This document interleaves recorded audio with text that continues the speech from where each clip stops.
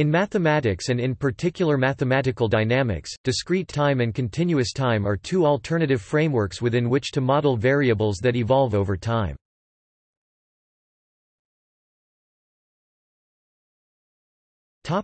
Discrete time.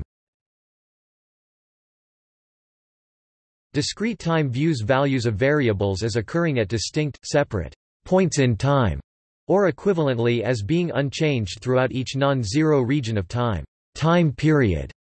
That is, time is viewed as a discrete variable. Thus a non-time variable jumps from one value to another as time moves from one time period to the next.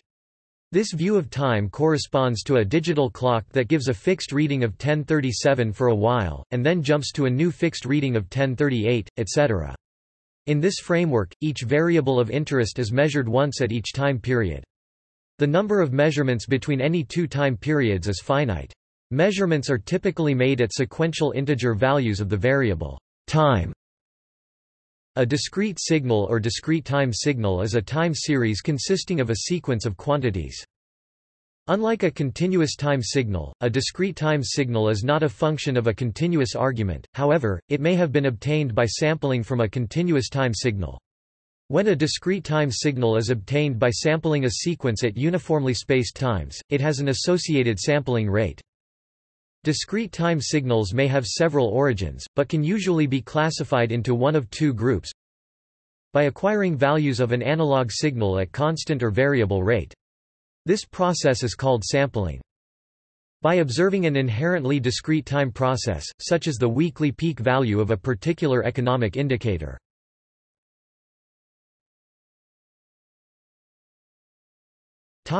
Continuous time.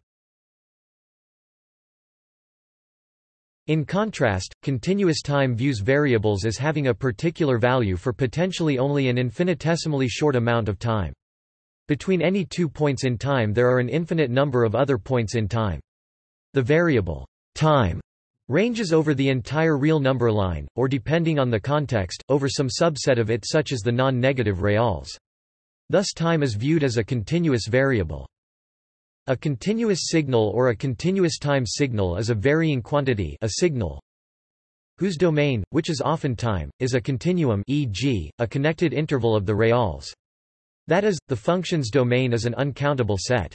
The function itself need not be continuous. To contrast, a discrete time signal has a countable domain, like the natural numbers.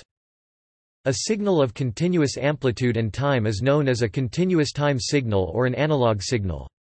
This a signal will have some value at every instant of time. The electrical signals derived in proportion with the physical quantities such as temperature, pressure, sound etc. are generally continuous signals. Other examples of continuous signals are sine wave, cosine wave, triangular wave etc. The signal is defined over a domain, which may or may not be finite, and there is a functional mapping from the domain to the value of the signal. The continuity of the time variable, in connection with the law of density of real numbers, means that the signal value can be found at any arbitrary point in time. A typical example of an infinite duration signal is f t equals sin t t element of r. Display style f t equals sin t quad t in mathb r.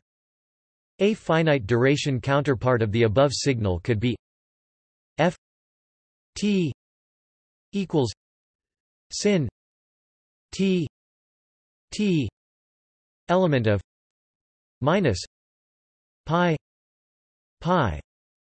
Display style f t equals sin t quad t in pi pi, and f t equals 0. Display style f t equals 0. Otherwise, the value of a finite or infinite duration signal may or may not be finite. For example, f t equals 1 t t element of 0 1. Display style f t equals frac 1 t quad t in 0 1, and f t equals 0 display style f t equals 0 otherwise is a finite duration signal, but it takes an infinite value for t equals 0 display style t equals 0.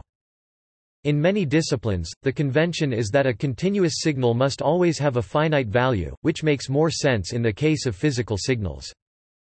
For some purposes, infinite singularities are acceptable as long as the signal is integrable over any finite interval. For example, the t minus 1 display style t caret minus 1 signal is not integrable at infinity, but t minus 2 display style t caret minus 2 is.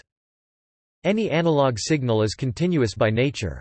Discrete time signals, used in digital signal processing, can be obtained by sampling and quantization of continuous signals. Continuous signal may also be defined over an independent variable other than time. Another very common independent variable is space and is particularly useful in image processing, where two space dimensions are used.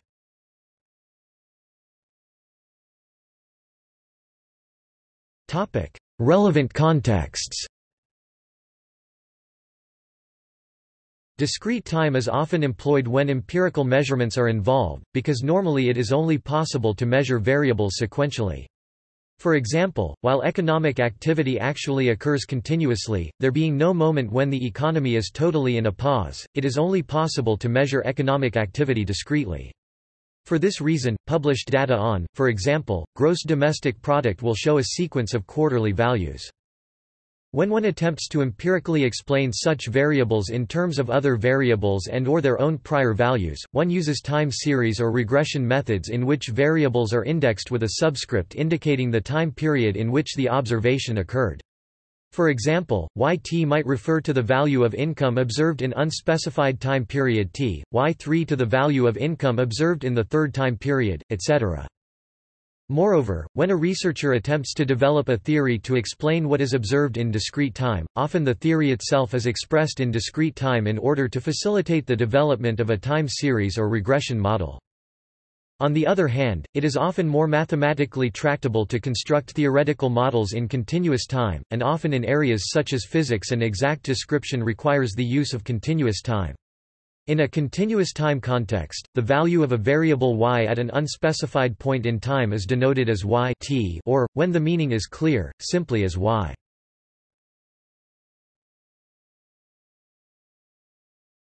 Types of equations.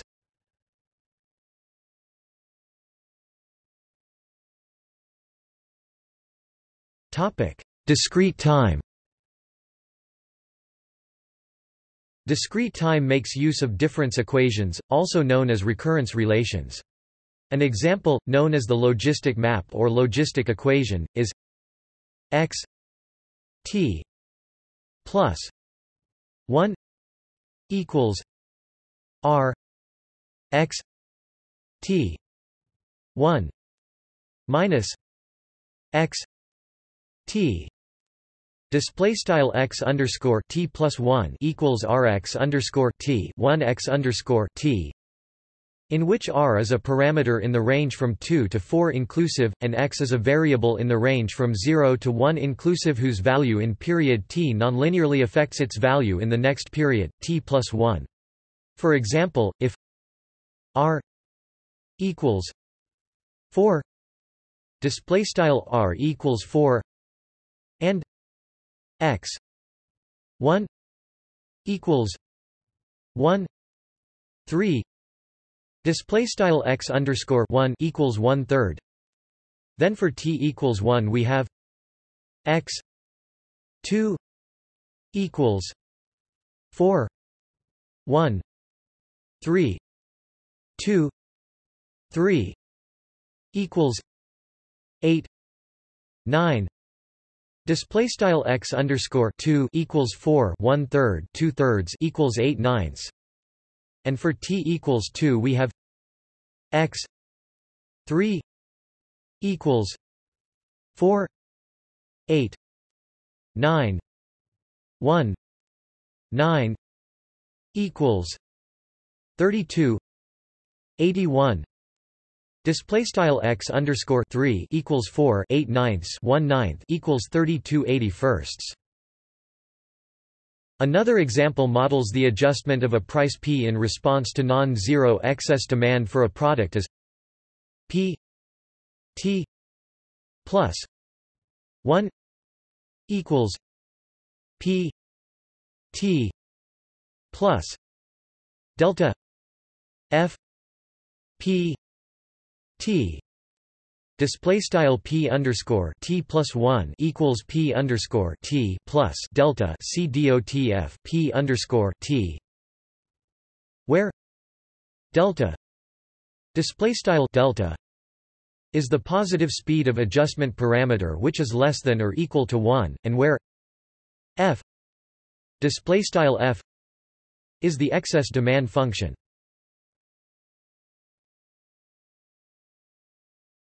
Topic: Continuous time. Continuous time makes use of differential equations.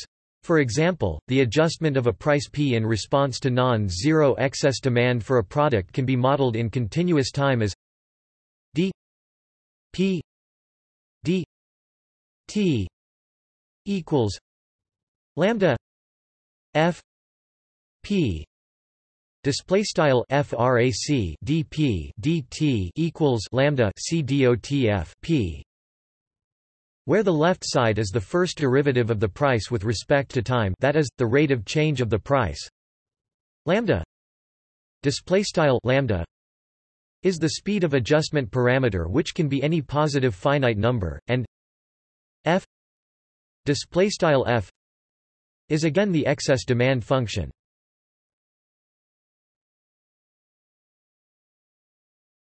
Topic: Graphical depiction. A variable measured in discrete time can be plotted as a step function, in which each time period is given a region on the horizontal axis of the same length as every other time period, and the measured variable is plotted as a height that stays constant throughout the region of the time period. In this graphical technique, the graph appears as a sequence of horizontal steps. Alternatively, each time period can be viewed as a detached point in time, usually at an integer value on the horizontal axis, and the measured variable is plotted as a height above that time axis point. In this technique, the graph appears as a set of dots. The values of a variable measured in continuous time are plotted as a continuous function, since the domain of time is considered to be the entire real axis or at least some connected portion of it. See also